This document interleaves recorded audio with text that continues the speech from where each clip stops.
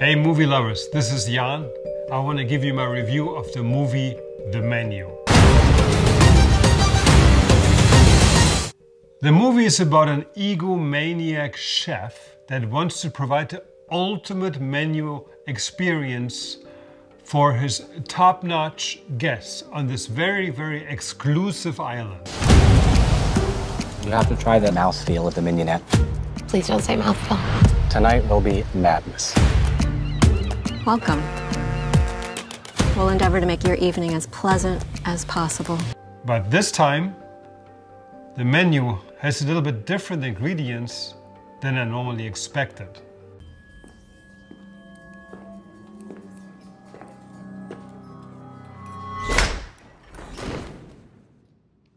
The whole world that is presented here is the world of ultra fine dining.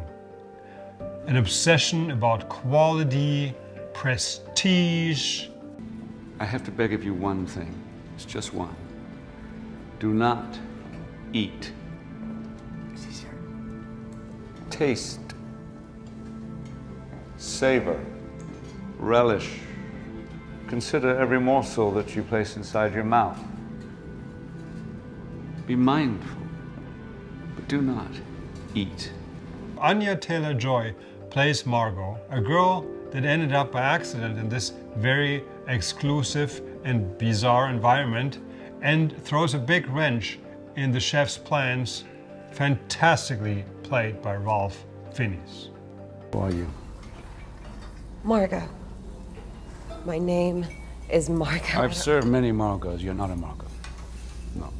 What the f does it matter? It matters because this menu, this guest list, this entire evening has been painstakingly planned, and you were not a part of that plan. So, is the movie any good? I will let you know right now, but do me a favor and click the like button so the algorithm knows that I exist. The movie is outstanding. Normally I get really scared if a trailer gives away a lot of the plot, which it actually does, but it doesn't hurt the experience, which says a lot. My estimate is that 80% of the moviegoers will enjoy this movie. So it is a horror comedy, but it's pretty light on horror, so if you're very sensitive, I think you can still handle it. Now I'll give you the 5 reasons why I think this movie is really good. Reason number 1, it makes fun of the right people. It makes fun of the ego-driven, egocentric, self-centered, narcissistic people that are obsessed with outer success and outer values. Reason number 2, the plot is outrageous and you constantly ask yourself what's going to happen next. And the audience was also very animated, and that's a very good sign because it's pretty rare that people react physically, moving, laughing, and that was the case for this movie. So I'm very happy to report that. Reason number 3, Ralph Fiennes. So we've seen him in many, many roles, and this one is, again, top-notch performance. Welcome to Hawthorne. I'm Julian Slowick, and tonight it'll be our pleasure to feed you. The curtain rises. Over the next few hours, you will ingest fat, salt, sugar, protein, bacteria, fungi, various plants and animals, and at times entire ecosystems. Anya Taylor-Joy is also wonderful to watch. She's doing a brilliant job, and the camera can't get close enough on her. It's wonderful.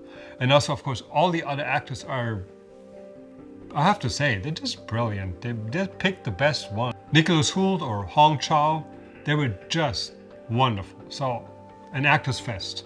Reason number 4, a beautiful interplay of images, sound, and rhythm.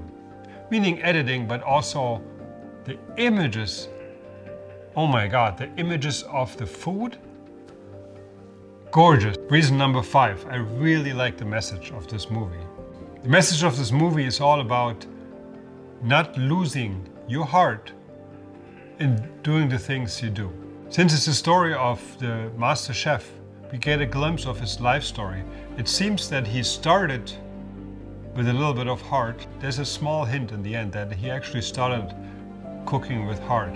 But then it all became about ego, success, obsession, absolute obsession. Margot tells him in the end, you don't cook with heart, you cook with obsession. So this obsession drives him more and more and more, but never fills his heart. So we even get a backstory of his childhood, and maybe I shouldn't give it away here, but there's a really interesting element in the restaurant. A family member, yeah, I don't want to give it away, just, you know, you'll see. Yeah, that's the main message. You know, whatever you do, don't let your ego run the show. Don't let what other people think of you control you. Look for the heart in things and act with your heart.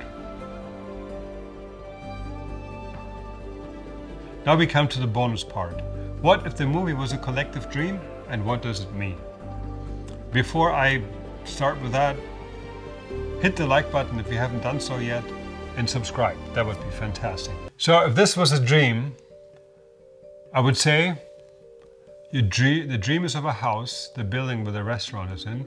The house symbolizes your self. Not the ego, but yourself, your bigger self. But it's the ego has locked all the doors, and it created a process, which is the menu in this case, which created a process of self-destruction.